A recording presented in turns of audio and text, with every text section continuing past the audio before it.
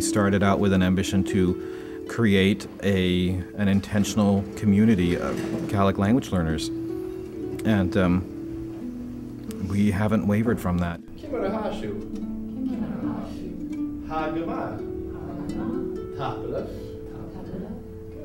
Excellent.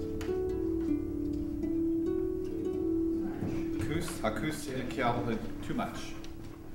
All in Agus. Tweebaas, skilling 60 van je tijd. Sterker die 6 en 100 skilling. Naast die 6 van je training.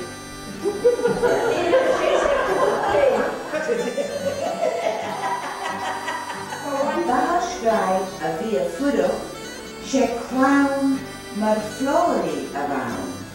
Something that just seems to have connected and become natural about it. And when I talk to Gaelic speakers about it, they say, oh, haig it's pulling you, or something like that.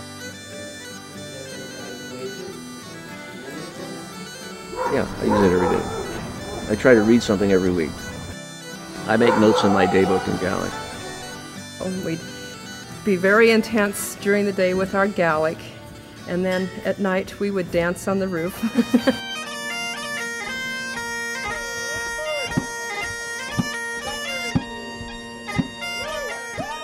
We've got a very, very talented community with all of the fine musicians that we have. And I think this is one of the things that initially attracted me was all the great music and just having fun together.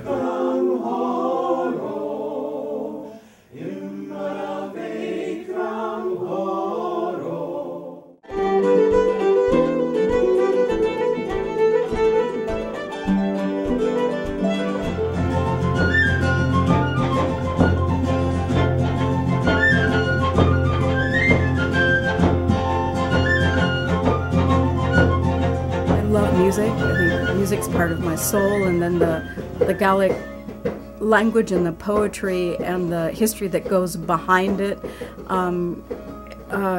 is just something to kind of feed your soul.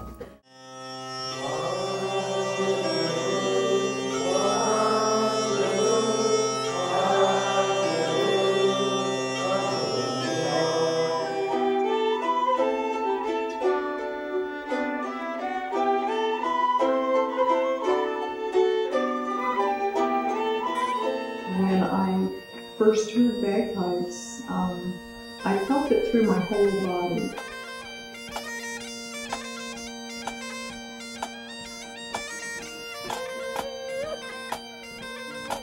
And after I heard the pipe bands there, I said, okay, that's it. I've got to do this.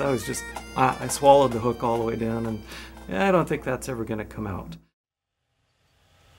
Question number 6. Is your interest in Gaelic language separate from the other parts of your life? What other parts of my life? Or has it had any influence on the other parts? What other parts?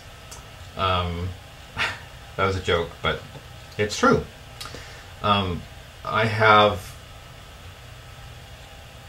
don't have a lot of people in my life that are not somehow connected to the Gaelic world.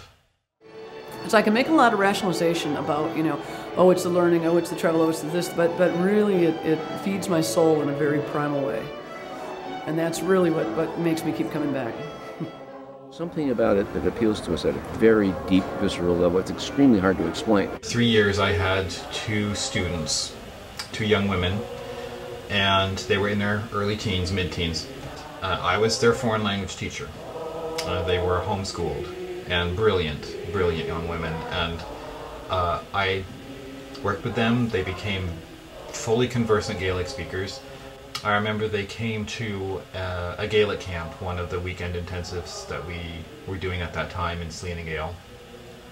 And as they were leaving, and their mother was standing there, I told them how inspiring it was to our community to have people their age involved. Because we're all grown-ups. I got a couple gray hairs over here, and we're thinking about what's going to happen. And one of them looked me square in the eye and said, "Gaelic will not die while I'm alive." that you did it? Well, the cause is preserving the Gaelic language.